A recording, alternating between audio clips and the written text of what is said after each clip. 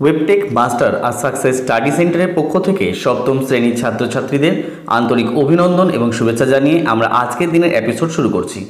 আজকের দিনে আমরা আলোচনা করব সপ্তম শ্রেণীর ইতিহাস, দিল্লি সুলতানি।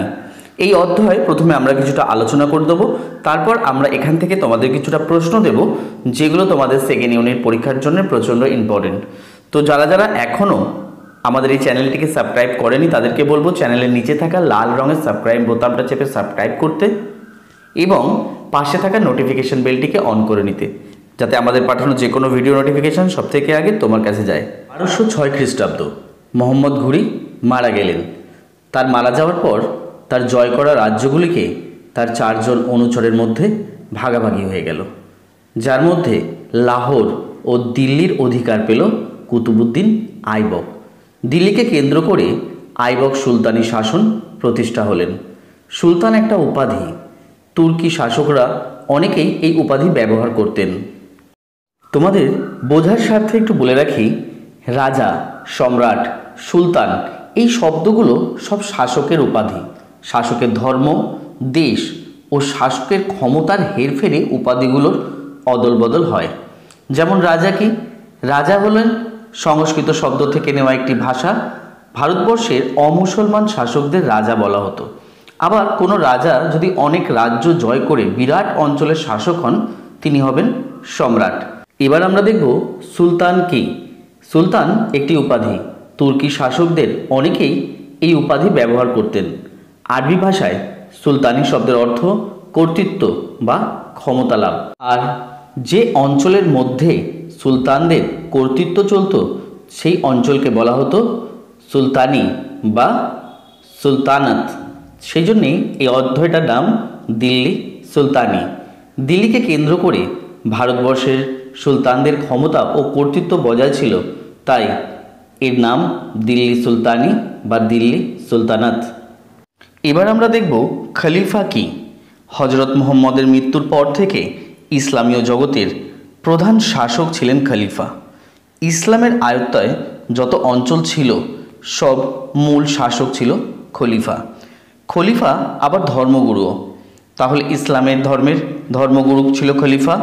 দিল্লি সুলতানি উপরেও খলিফার যথেষ্ট অধিকার ছিল। অধিকার খলিফার কীরকম হয় সেটা আমরা জানাচ্ছি। দেখো, খলিফা থেকে অনুমোদন নিয়ে নানা অঞ্চলে নানা ব্যক্তি শাসন করতেন। সারা পৃথিবীতে যত শাসন হতো তার সমস্ত শাসনের অধিকার কিন্তু খলিফা থেকেই নেওয়া হতো। তেমনি ভারতবর্ষ বা হিন্দুস্তানের শাসক ছিল সুলতান, কিন্তু এমনিতে সুলতানরা খলিফাকে যে খুব মেনে চলতো তাও নয়। তার মাঝে আরও কিছু কারণ ছিল যার জন্যে খলিফাদের মেনে চলতো। মাঝে মাঝেই সুলতানরা যদি অন্য কোনো অঞ্চলকে জয় করত, সেই অঞ্চলের শাসন নিয়ে নিজেদের মধ্যে বিবাদ বাধত। সেক্ষেত্রে তারা কি করত? খলিফাদের কাছে উপহার পাঠিয়ে সুলতান হওয়ার আর্জি জানাতো, অনুরোধ করত তারা যে তাদের সেই জায়গার শাসন করতে দেওয়া হোক। তার মানে খলিফার অনুমোদনের সম্মান বা অত্যন্ত সম্মান দিলে যে অনুমোদন খলিফারা দিত তাকে অন্য কেউ নাকাজ করতে পারত না। দিল্লিতে কুতুবউদ্দিন আইবকের সুলতানি আমল চলাকালীন কুতুবউদ্দিন আইবক তার জামাই ইলতুৎমিশকে সুলতান করলেন। তখনই গোলমাল আরও জটিল হলো। একে তো ইলতুৎমিশ কুতুবউদ্দিনের জামাই, ছেলে নয়। তারপরে নাসিরউদ্দিন কুবাচা মুলতান থেকে এসে লাহোর ও পাঞ্জাবের খানিক অংশ দখল করে নিয়েছে। অন্যান্য অঞ্চলেও ক্ষমতাবান তুর্কিরা আমির কাদের বলা হয়? আমির হচ্ছে উঁচু বংশে যাদের জন্ম, ধনী লোক যারা, সুলতানি আমলে যারা অনেক পয়সা যাদের কাছে বেশি ছিল তাদেরকে আমির বলা হতো। তো আমির করতে মানে এদের সাথে প্রচণ্ড ঝামেলা শুরু হলো। ফলে ইলতুৎমিশ পড়লেন বিপদে। কেউ তাকে দিল্লির সুলতান বলে মানতে চাইছেন না। তখন তার অধিকার নিয়েও প্রশ্ন উঠল, কেন কি ইলতুৎমিশ কুতুবউদ্দিনের জামাই ছিল, ছেলে ছিল না। আর হচ্ছে সুলতানি নিয়ম অনুযায়ী বংশ পরম্পরাতে সুলতান হবে। সেক্ষেত্রে ইলতুৎমিশ দিল্লির সুলতানির অধিকার বজায় রাখার জন্য খলিফার কাছে অনুমোদন প্রার্থনা করলো, খলিফার কাছে নানান উপহার পাঠালো। তার বদলে বাগদাদের খলিফা ইলতুৎমিশের দূতবাস ও খিলাত পাঠালো। এখানে দেখো দুটো কথা হয়েছে যে দূতবাস ও খিলাত। দূতবাস মানে হচ্ছে তোমার স্বাধীন শাসকের প্রতীক দণ্ড, একটা দণ্ড পাঠালো যে এ সুলতান হতে পারে। আর খিলাত মানে হচ্ছে আনুষ্ঠানিক পোশাক, সেক্ষেত্রে কেউ অমান্য করতে পারলো না খলিফার কথা এবং বাধ্য হলো ইলতুৎমিশকে সুলতান হিসাবে মেনে নেওয়াতে। কিন্তু মেনে নিলেও যারা এখানে আমির সম্প্রদায়ের লোক ছিল তাদের মধ্যে চলছিল বিদ্রোহ, তারা কিন্তু তখনও মনে মনে ইলতুৎমিশকে সুলতান হিসাবে মেনে নিতে পারেনি। ইলতুৎমিশ 1211 থেকে 1236 খ্রিস্টাব্দ সময় অবধি দিল্লির সুলতানিতে তিনি তার আধিপত্য বিস্তার করেছিলেন এবং সেই সময় তিনি নানা সমস্যার মুখোমুখি পড়েছিলেন। তার মধ্যে 3টে সমস্যা খুবই গুরুত্বপূর্ণ ছিল। প্রথমত, কিভাবে সাম্রাজ্যের মধ্যে বিদ্রোহ দমন করা যাবে, এটা প্রথম। দ্বিতীয়, কিভাবে মধ্য এশিয়ার দুর্ধর্ষ মঙ্গল শক্তিকে আটকানো যাবে বা তাদের সাথে মোকাবেলা করা যাবে। তৃতীয়, কিভাবে সুলতানিতে একটি অনেক বড় রাজবংশ তৈরি করা যাবে। ইলতুৎমিশের পর তার সার্থক উত্তরাধিকারী হয় সুলতান রাজিয়া। তার শাসনকাল অবশ্য অল্প সময় চলেছিল, 1236 খ্রিস্টাব্দ থেকে 1240 খ্রিস্টাব্দ। দিল্লি সুলতানির ইতিহাসে দুভাবে উল্লেখ আছে। প্রথম ও শেষবার একজন নারী যে দিল্লির মসনদে বসেছিল। দ্বিতীয়ত, সুলতান ও তুর্কি অভিজাত সম্প্রদায় 40 গানি বা সদস্যদের মধ্যে জটিল আকার ধারণ করেছিল। রাজিয়া একজন নারী হলেও তার উপাধি সুলতান, সুলতানা নয়। আরবি ভাষায় সুলতানের অর্থ হচ্ছে শাসক এবং শাসকের স্ত্রীকে সুলতানা বলা হয়। কিন্তু রাজিয়া একজন সুলতানের স্ত্রী ছিলেন না। রাজিয়া তার মুদ্রায় নিজেকে সুলতান বলে দাবি করেন।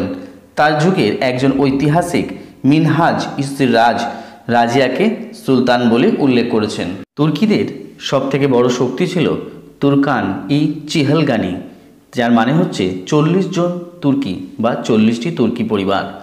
এরা খ্রিস্টীয় ত্রয়োদশ শতকের ক্ষমতাশালী হয়ে উঠেছিল।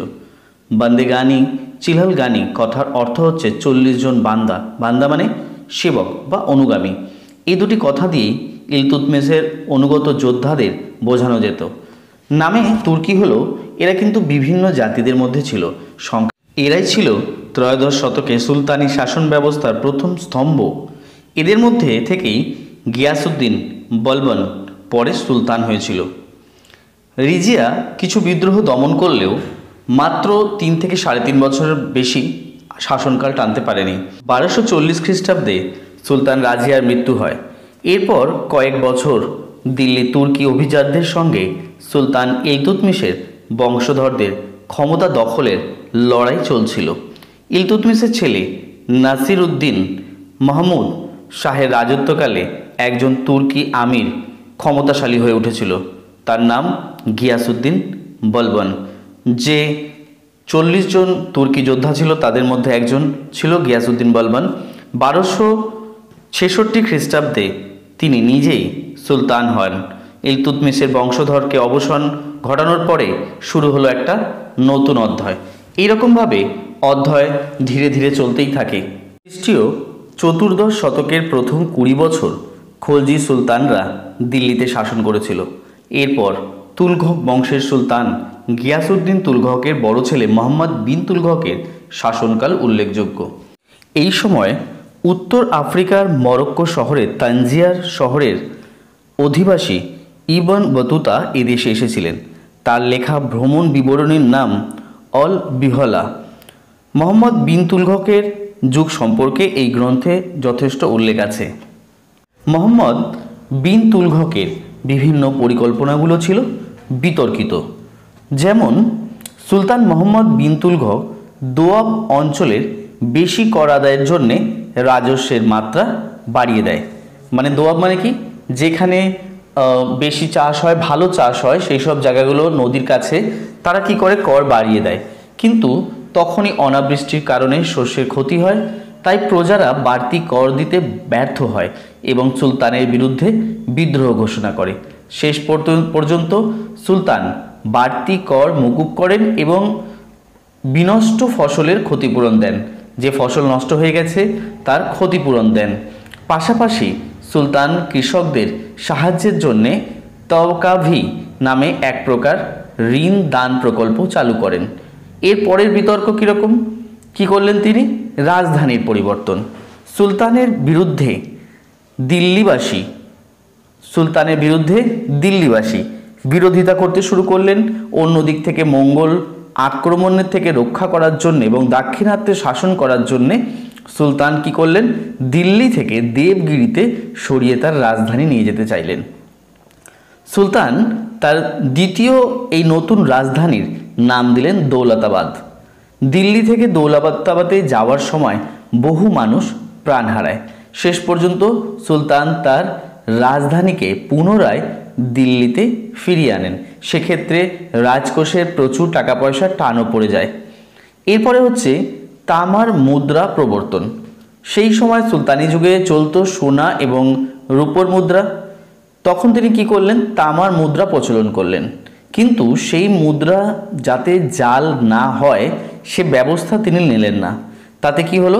মুদ্রা জাল হলো এবং বাজারে ছেয়ে গেল। শেষ পর্যন্ত সুলতান তামার মুদ্রা তুলে নিয়ে পুনরায় সোনা ও রূপার মুদ্রা আবার চালু করে দিলেন। এরপর হচ্ছে অনভিজাত প্রশাসক নিয়োগ। যেমন হচ্ছে মোহাম্মদ বিন তুগলক কয়েকজন অনভিজাত সাধারণ ব্যক্তিকে উঁচু পদে বসিয়েছিলেন, যাদের মধ্যে কেউ ছিল কি? মদ প্রস্তুতকারী, কেউ নাপিত, আবার কেউ মালি, এইরকম লোক। তুর্কি অভিজাতদের ক্ষমতা নিয়ন্ত্রণ রাখতে এরা কিন্তু যথেষ্ট উপযোগী নয়। তো এটাও ছিল তার একটা বিতর্কের জায়গা। সেক্ষেত্রে বলা যায় তার প্রত্যেকটা পরিকল্পনা ছিল যুক্তিযুক্ত হলেও রূপায়ণ করার ক্ষেত্রে তার বাস্তব বোধের অভাবে এগুলো ব্যর্থ হয়েছিল। এবারে আমরা এই অধ্যায় থেকে কয়েকটা প্রশ্ন দেখে নেব। এখান থেকে তোমরা মাত্র একটা প্রশ্নই পড়বে, যেটা হচ্ছে মোহাম্মদ বিন তুগলকের বিভিন্ন পরিকল্পনাগুলি লেখো। বা প্রশ্নটা এরকমভাবেও আসতে পারে, মোহাম্মদ বিন তুগলককে পাগল রাজা বলা কি যুক্তিসঙ্গত? এবারে আমরা 3 নম্বরের প্রশ্ন দেখব। নম্বর থেকে তোমরা শুধু দুটো প্রশ্ন পড়বে। প্রথম প্রশ্ন, সুলতান ইলতুৎমিশের সামনে প্রধান 3টি সমস্যা কি ছিল? আর দ্বিতীয় প্রশ্ন হচ্ছে টিকা লেখো ইবন বতুতা। এবার আমরা 2 নম্বরে কয়েকটা প্রশ্ন বলছি। নম্বরের তোমরা শুধু 3টে প্রশ্ন করলেই হবে। প্রথম প্রশ্ন, মোহাম্মদ ঘুরির 4 জন অনুচরের নাম লেখো। পরের প্রশ্ন, কে প্রথম দক্ষিণ ভারতের সুলতানি সাম্রাজ্যের বিস্তার ঘটায়? আর লাস্ট প্রশ্ন হচ্ছে খলজি বিপ্লব কি? এটা ছিল আজকের দিনের মতো আমাদের শেষ প্রশ্ন। অধ্যায়ের পরের অংশটা আমরা নেক্সট এপিসোডে পড়াবো এবং এখান থেকে কিছু প্রশ্ন উত্তর দিয়ে দেবো।